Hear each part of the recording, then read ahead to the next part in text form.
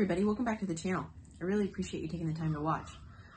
On this video, and hopefully the next 3 or 4 videos, if not more, I'm gonna walk through and show you how I made my boat. But also, this is directly supposed to be for people who are learning how to do restorations of Gheenoes, and things to think about if you are starting from scratch and you just don't know where to start.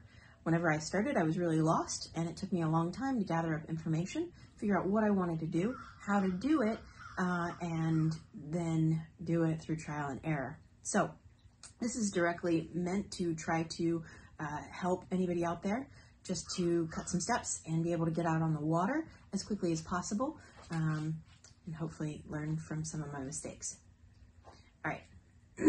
So in this video, we're going to be talking a lot without looking at the boat itself, but thinking about some of the things and the decisions that you have to make before you ever even start to do your rebuild. The first thing you need to decide is what material you're actually going to build your boat out of. There's so many new materials that you can use that don't actually absorb water, but you can always go with the classic wood.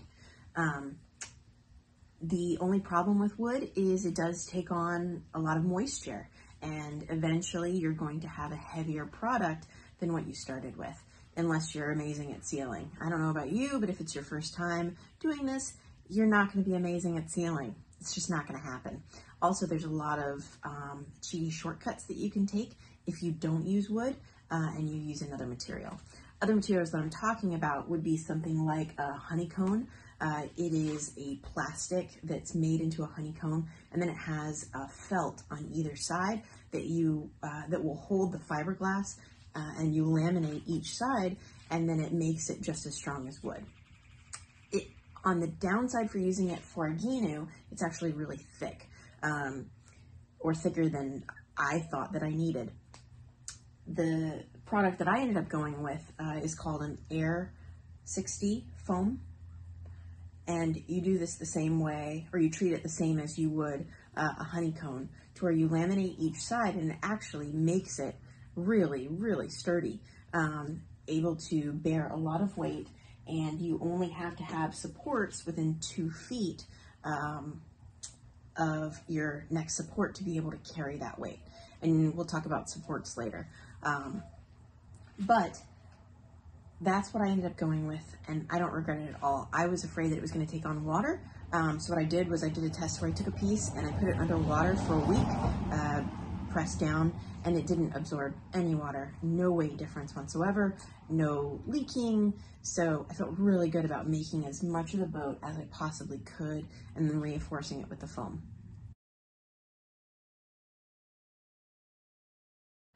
The next thing you need to think about is the kind of fiberglass that you need for the project that you're doing.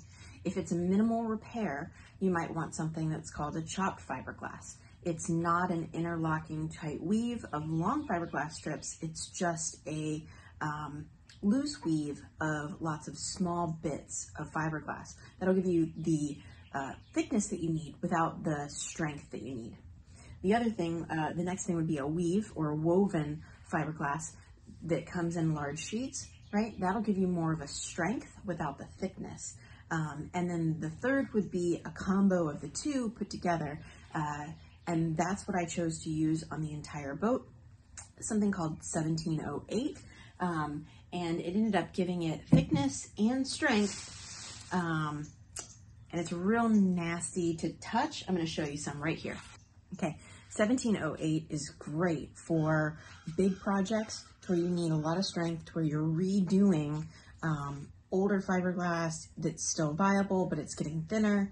If you are remaking large areas, this stuff has got the chopped on one side and then the woven on the other in multiple layers, right? So you actually have a woven that goes in one direction and then a woven that goes in the other direction, 2 layers of that, and then a layer of chopped for 3 layers.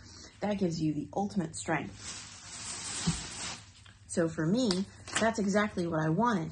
I ended up laying one 16-foot new strip along the bottom of the boat, and then one on each side and up the side, so that there was a total of one complete new layer of fiberglass all the way down, but then the edges, the front, and the transom had multiple layers overlapping, just to make sure that I had as much strength as possible, because once I took down the old paint and the old fiberglass, it ended up being really thin, to the point to where I could easily just wobble it.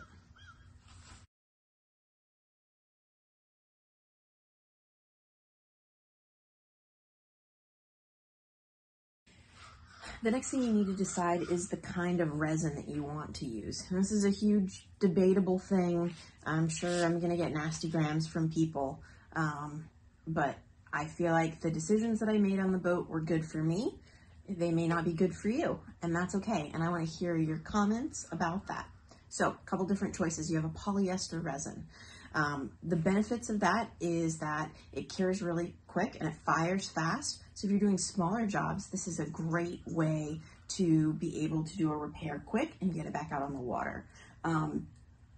The benefit of that for your end product is that you can use a gel coat instead of a paint, which looks a lot cleaner and it's a lot prettier.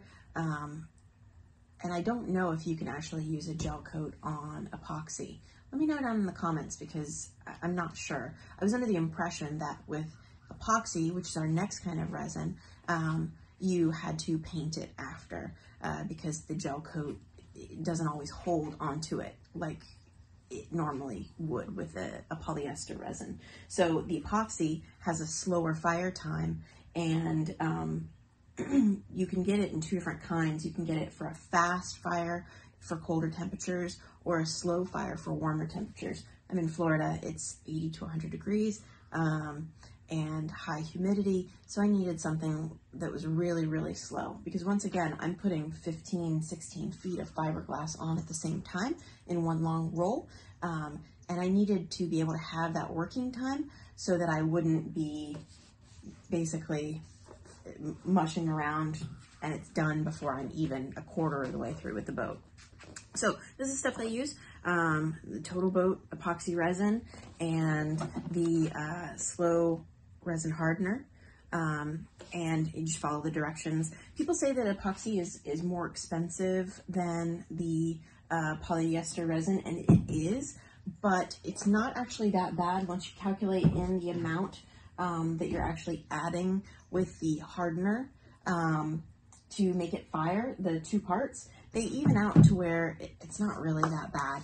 And you can, instead of Total Boat, actually part of the way through, there was a marine epoxy place down out of like Sarasota somewhere that I ended up ordering a lot of my epoxy from, and it was almost half the price as Total Boat, and it's been working great. I haven't seen any kind of a yellowing or anything like that, even though it's under paint, but you know what I mean. It doesn't look bad at all. Just as a recap, if you didn't see what the original boat looked like and what I had to go through to be able to do the demo on the boat, check out this video here. And you'll be able to see how we went from this, with holes all in it, sealed up by about 5 layers of paint, to this. Remember that I am not a professional, and if you have anything to add or ways that I can improve, please drop me a line. I would love comments. And if you like what you see and you want to keep up with the videos, please subscribe, because it's fun.